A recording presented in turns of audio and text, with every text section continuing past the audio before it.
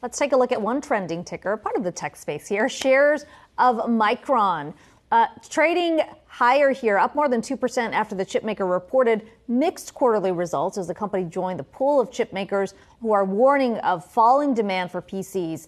Micron's fourth quarter sales fell roughly 20% year over year. However, the chipmaker delivering its sixth consecutive year of positive free cash flow, allowing Micron to return a record $2.9 billion to its shareholders. The company, by the way, now expects revenue to come in $1 billion lower than analyst expectations in the current quarter, citing softer consumer spending and weakening demand from PC makers. Data center demand also fell.